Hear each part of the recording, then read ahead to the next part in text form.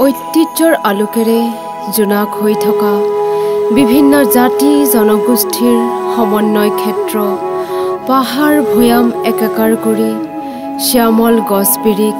শস্য মৎস্যৰ অনুপম ঠাই গহপুৰ পাহাৰৰ অকোৱা পকোৱা বাটেৰে সুৰুকীয়া ছটা বাটৰ দুৱাৰ খুলি ওলাই অহা ছয়দুৱাৰ লখিমপুৰ জিলাৰ পশ্চিমৰ শেষ সীমান্ত হাৱাজান অঞ্চলৰ পৰাই অতীতৰ দৰং শোণিতপুৰ আৰু বৰ্তমানৰ বিশ্বনাথ জিলাৰ পূব প্ৰান্তৰ পৰাই আৰম্ভ হৈছে ভৌগোলিক গহপুৰ অঞ্চলৰ সুজলা সুফলা মাটিকালি সৰু বৰ অসংখ্য নদী জান-জুৰিৰ পলসুৱা উমেৰে জীপাল হৈ থকা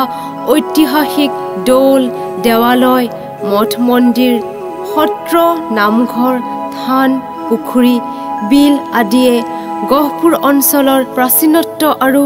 সোণহেৰীয়া ঐতিহ্যৰ আজিও স্বাক্ষৰ বহন কৰি আহিছে সভ্যতা সংস্কৃতি শিক্ষা দীক্ষা ৰীতি নীতি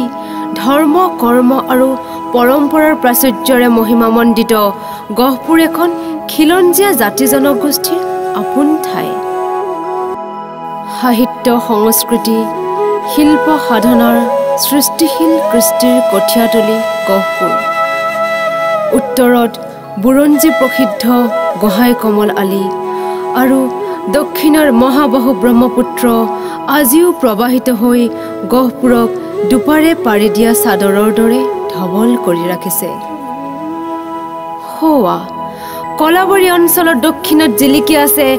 আহোম ৰাজত্বকালৰ সোণালী সাক্ষী বাসুদেৱ দৌল পাৰত সেয়া সাগৰ সদৃশ বৰপুখুৰী অসমৰ পুৰাতত্ব বিভাগৰ তত্ত্বাৱধানত প্ৰতিপালিত দৌল পুখুৰীয়ে সৌন্দৰ্যই পৰ্যটক ৰাইজক হাতপাউলি মাতে পুখুৰীত শুনা যায় পৰিভ্ৰমী চৰাই কলৰৱ নাতি দূৰত সৌৱা ধন্দি দৌলৰ ভগ্নাৱশেষ বুৰঞ্জীৰ কথা স্মৰণ কৰি তাৰ প্ৰতি চপৰা ইটাই বুজাই দিয়ে শিৱভক্ত দণ্ডিৰাজৰ সেই কৃতিৰ কথা তাৰ গাতে লাগি আছে ধন্দি বিল 1897 আৰু 1950 চনৰ বৰ ভূমিকম্পত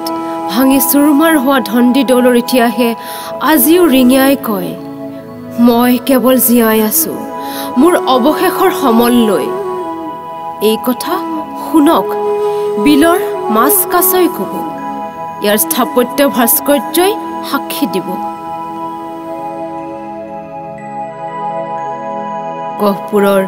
বৃহত্তম অঞ্চল কলাবাৰী অঞ্চলৰ বুকুটো সোমাই আছে ঐতিহ্যৰ অনেক ইতিহাস হাৱাজানৰ নপমুৱাৰ নৰুৱা সত্ৰ কামদেৱালৰ শ্ৰী শ্ৰী কামদেৱাল সত্ৰ ডিফলু সত্ৰ বৰকালিকা থান এই অঞ্চলৰ সোণালী সম্পদ গহপুৰ অঞ্চলৰ ডুবিয়া নিগমত অৱস্থিত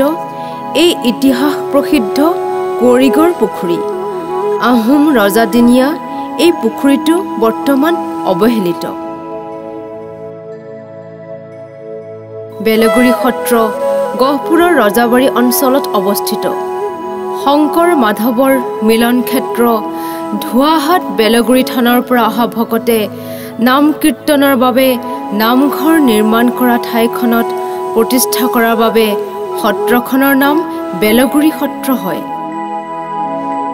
গহপুৰ কিংবদন্তীৰ মতে এই অঞ্চল গহন অৰ্থাৎ গভীৰ অৰণ্যৰে ভৰপূৰ আছিল আৰু ঠাইখনক গহনপুৰ বুলিছিল কালক্ৰমত মানুহৰ মুখ বাগৰি গহপুৰ হ'ল এনেদৰে বহুতো জনশ্ৰুতি পোৱা যায় যদিও নামোৎপত্তিৰ কোনো ঐতিহাসিক তথ্য পাবলৈ নাই যাওঁতি যুগীয়া ৰাজনৈতিক ইতিহাসৰ ঐতিহাসিক ঠাই গহপুৰ ইয়াতেই স্বদেশ স্বজাতিৰ মুক্তিৰ পণ লৈ হাতত তিৰংগ পতাকা বুকুত স্বজাতিৰ সাহস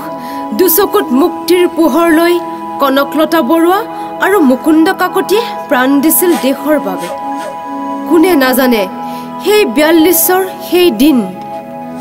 সেই সময় সেই শক্তিৰ সেই উতলা দেশপ্ৰেমিকসকলৰ দুবাহুত সঞ্চিত পৰাক্ৰমী বলৰ কথা কোনে শুনা নাই সেই গীত বিশ্ববিজয়ী নজোৱান অথবা লুইতৰ পাৰৰে আমি ডেকালৰা মৰিবলৈ ভয় নাই বিষ্ণুৰাভাই ভূপেন হাজৰিকাই সমন্বয়ৰ গীত গাই যোৱা এইখনেই গহপুৰ ইয়াত জীৱন আছে ৰস আছে আনন্দ আছে অনেক বেদনা বিষাদৰ কাজলি চকুপানী এইখনেই অনেক মুক্তিকামী শান্তিকামী মৃত্যুবাহিনী শান্তি বাহিনীৰ অমিয়া ঠাই গহপুৰ এয়া 1967 চনত স্থাপিত গহপুৰৰ বহু ইতিহাসৰ স্বাক্ষৰ বহনকাৰী উচ্চ শিক্ষাৰ এক অন্যতম অনুষ্ঠান ছয়দুৱাৰ মহাবিদ্যালয় য'ত প্ৰাণ পাই উঠে বহু তেজদীপ্ত ডেকা গাভৰুৰ ভৱিষ্যত গহপুৰৰ মাজমজিয়াতে অৱস্থিত এই দূৰদৰ্শন ৰিলে চেণ্টাৰটি সাহিত্য সংস্কৃতিৰ অতীত গৌৰৱৰে মহিয়ান গহপুৰত আজিও অতিকে বিশিষ্ট নিধিলেবী ফাৰৱেল আনন্দ চন্দ্ৰ আগৰৱালা জ্যোতিপ্ৰসাদ আগৰৱালা লম্বোদৰ বৰা হেম বৰুৱাৰ দৰে সাহিত্য সংস্কৃতিৰ সিংহ পুৰুষৰ জীৱন যৌৱনৰ সৃজনীশীল মনৰ পলসুৱা ঠাই এইখনেই ইয়াতে জ্যোতিপ্ৰসাদৰ আধুনিক চিনেমা শিল্পৰ আৰম্ভণিৰ জয়মতী এই চিনেমাৰ চিত্ৰবন ষ্টুডিঅ' ভোলাগুৰি চাহ বাগিচাৰ এটি কলি দুটি পাতে আজিও সোঁৱৰাই থাকে লুইতৰ পানী যাবি অবৈ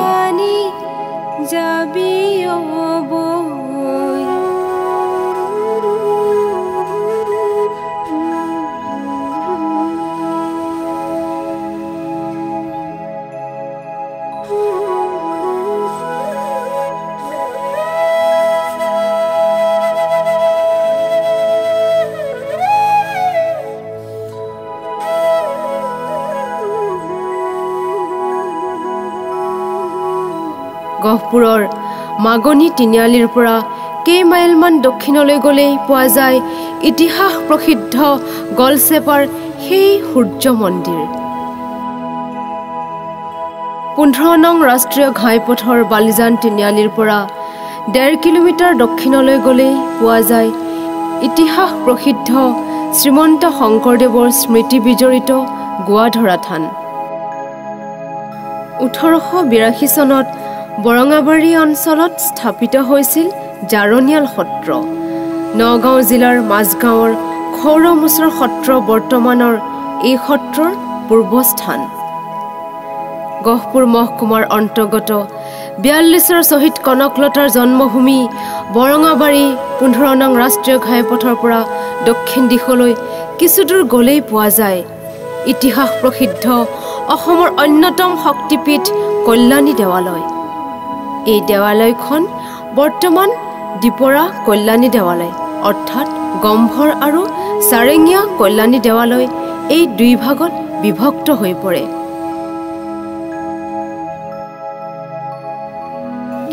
শ্ৰী শ্ৰী সুপহা সত্ৰ বৰঙাবাৰী অঞ্চলৰ নপমুৱা গাঁৱত ইতিহাস বিজড়িত এই সত্ৰ অৱস্থিত গহপুৰ অঞ্চলৰ কাউৰী পথাৰত 1960 চনত স্থাপিত হৈছিল খটৰা সত্ৰ বিভিন্ন শিল্প ভাস্কৰ্যৰ ৰম্যভূমি গহপুৰ গমিৰিৰ মৃৎ শিল্পত আভাস পোৱা যায় বহু শিল্পীৰ নিপুণ হাতৰ পৰশ দেউৰী মিচিং কাৰ্বি কছাৰী নেপালী ব্ৰাহ্মণ উৰিয়া বঙালী মুছলমান আদি লোকৰ বসতিস্থল গহপুৰত জিলিকি আছে গলচেপাৰ সূৰ্য মন্দিৰ মা কল্যাণী থান গোৱাধৰা থান আৰু ব্ৰিটিছসকলে পৰখি যোৱা ৰজা মহাৰাজাৰ অহা যোৱাৰ পাৰঘাট গমিৰি ঘাট ব্ৰহ্মপুত্ৰৰ চৰ্চাপৰিয়ে সাবত মাৰি বুকুত গুজি লোৱা মাহ সৰিয়হৰ গাখীৰ মৎস্যৰে নদন বদন এইখনেই গহপুৰ। গহপুৰ গুৰু দুজনাৰ বৈষ্ণৱ ভকতৰ পবিত্ৰ তীৰ্থভূমি। অনেক কালৰ পৰাই ইয়াৰ আকাশে বতাহে ভাহি আহিছে কীৰ্তন ঘোষাৰ সুৰ, ভাগৱত গীতাৰ তত্ত্ব, হৰিনামৰ ধ্বনি, বৰগীত প্ৰাৰ্থনাৰ মিনতিৰ কাকুতি কণ্ঠ, দাস্য ভক্তিৰ প্ৰাঞ্জল ধাৰা। এই গহপুৰে আজি বৈকুণ্ঠ ধাম। শত সহস্ৰ ভক্ত ভকতৰ পদধূলাৰে উদ্ভাসিত নক্ষত্ৰ ক্ষেত্ৰ ৰমানন্দ। কৃষ্ণ নামৰ মুখৰিত ধ্বনি বিজড়িত ভগৱন্ত প্ৰেমৰ অময়াপুৰী গহপুৰ। হৰিধ্বনিৰ আকাশী জোৱাৰ নামি অহা ছয়দুৱাৰ।